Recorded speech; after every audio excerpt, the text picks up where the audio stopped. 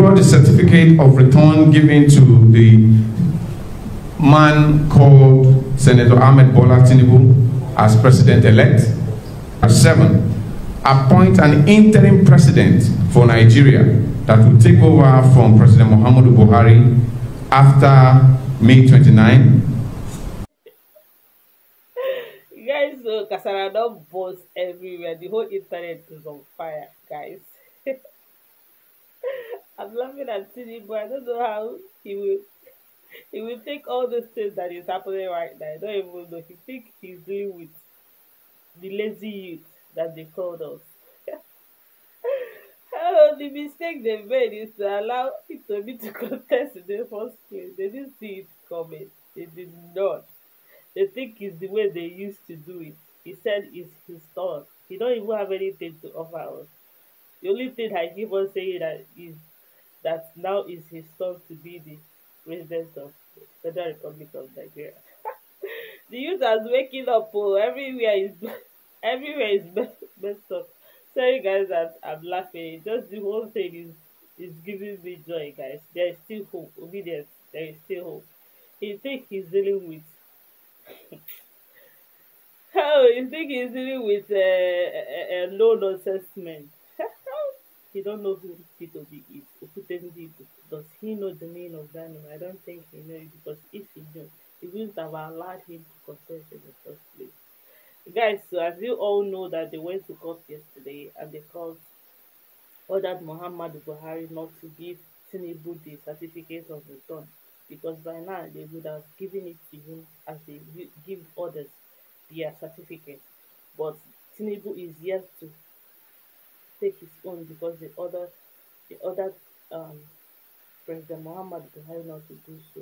Instead, that he should not maybe in May, because May is when he was supposed to swear in as the president of Nigeria.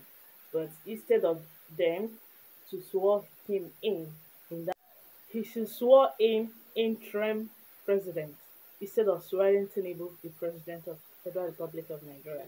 So guys, there is still hope. We still have hope, although it's going to take years or months.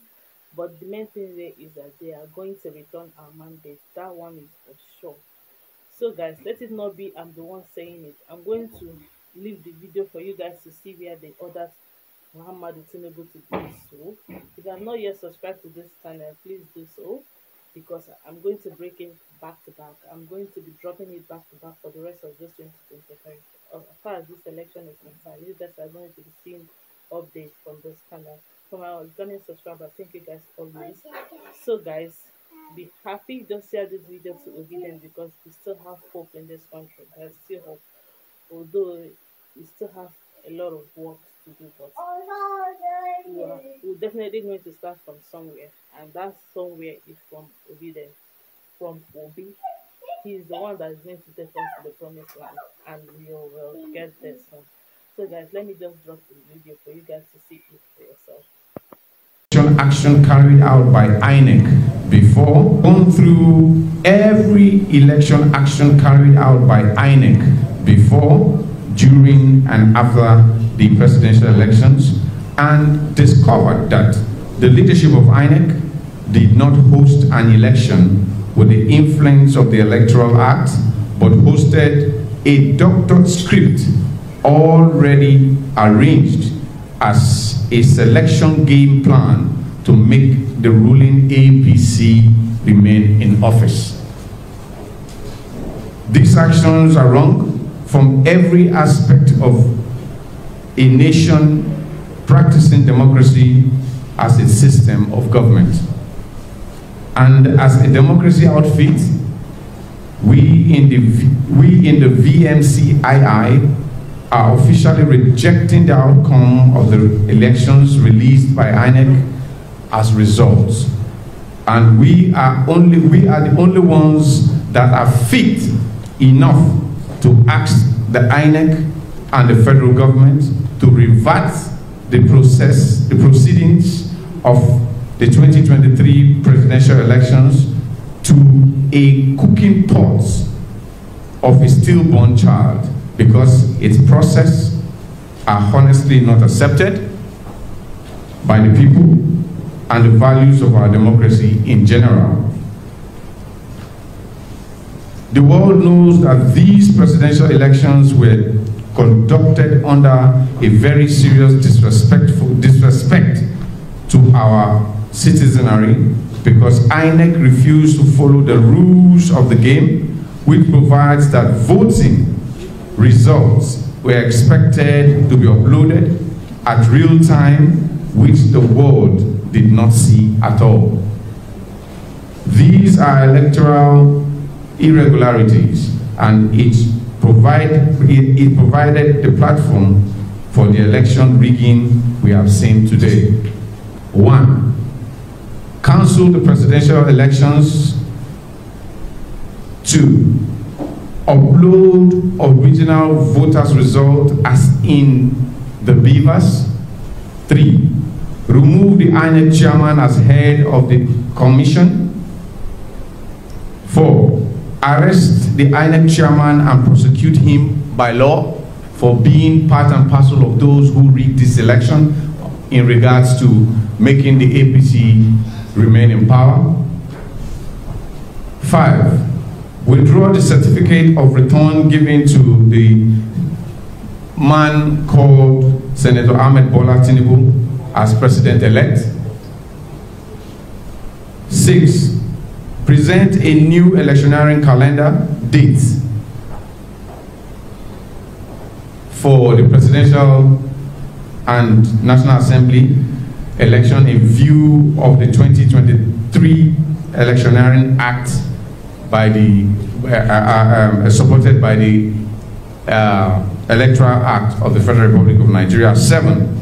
Appoint an interim president for Nigeria that will take over from President Muhammadu Buhari after May 29, 2023, so that the interim president will finish the workload that President Muhammadu Buhari is expected to do in May 29. Because if INEC or this federal government agrees to cancel this election, it means that there will be a new electioneering plan. And the law states that President Buhari cannot be allowed to stay more than May 29 for his tenure in office. So therefore, that brings an opportunity why an interim national government will be formed. So we advise the president to please stand aside, follow the law, shop from now for someone who could be appointed as the interim president that will conduct the new elections while he goes back to Daura May 29. INEC chairman must apologize to Nigerians for lying to the nation and faking the 2023 presidential election results. 9. We state herein that with our findings of the electioneering activities, Mr. Peter Obi of the Labour Party remains the winner of the 2023 presidential elections, so he should be declared winner if the elections cannot be cancelled as requested by the Nigerian people who voted for him nationwide, giving Peter Obi their mandate. Meaning that if these elections cannot be cancelled, we have to use the beavers to declare the real results. We have these results already with our agents scattered across Nigeria in the election day, and we have decided to declare that Peter Obi of the Labour Party is the original winner of the 2023 presidential elections, and INEC should obey the law by declaring Peter Obi president of Nigeria. 10.